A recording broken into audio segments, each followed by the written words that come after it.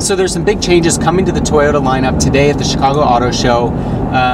Toyota's already released some of that information. Hard to say whether there's going to be any new information at the auto show, but specifically we're going to see a number of changes to the TRD Pro lineup, the addition of a new member of the family, and a number of changes to the 2020 Tacoma. Now, the last couple of videos that I've posted have speculated a little bit on some of the changes that are coming. I've been a little bit hit and miss with my speculation, mostly miss.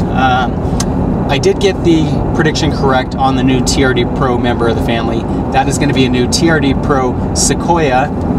Makes a lot of sense for Toyota to add this vehicle to the lineup since they've already got the TRD Tundra, and those are really basically the same vehicle mechanically speaking. Pretty easy for them to take those same changes that they made to the TRD Pro Tundra model, carry that over to the Sequoia. From a business standpoint, it makes a lot of sense. And so that's going to be the new member of the TRD Pro family. On top of that, there are a number of other changes coming to the TRD Pro lineup. Starting with the Tundra, they are going to be upgrading the infotainment screen to an 8-inch screen. Across the whole TRD Pro lineup, they're going to be adding connectivity to Android Auto, Apple CarPlay, and Amazon Alexa.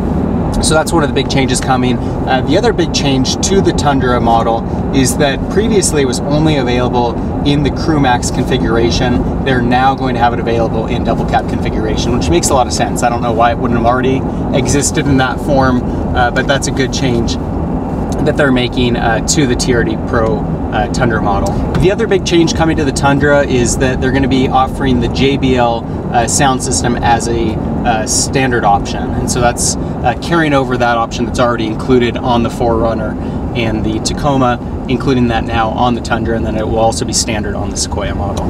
The 4Runner is likewise going to see an upgrade to that touchscreen, a new 8-inch screen, and then that same connectivity for Apple, Android, and Amazon.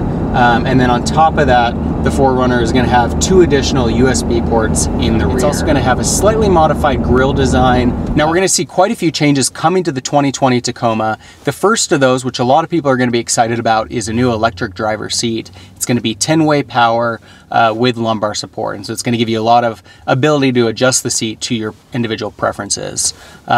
We're also going to be seeing some upgrades to the touchscreen across the lineup. In the SR model, they're going to have a new 7-inch touchscreen, and then across the lineup, they're going to have a new 8-inch touchscreen that's going to have that same Android, Apple CarPlay, and Amazon Alexa system that we're seeing across the TRD Pro lineup.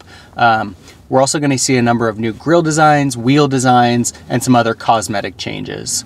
The other 2 big changes that are coming to the Tacoma is that they've got a new panoramic view monitoring system, which is going to give you a 360-degree view around the vehicle to help maneuver in tight situations. And then they've also got a multi-terrain system, which gives you a view under the vehicle to see if you have adequate clearance going over objects. Those 2 systems are going to be optional on some of the different trim packages. Now, starting with the TRD Pro model, on that model we're going to see a unique sequential LED headlight and daytime running light, black insert tail lamps, new wheel design, standard panoramic view monitoring, and multi-terrain view monitoring.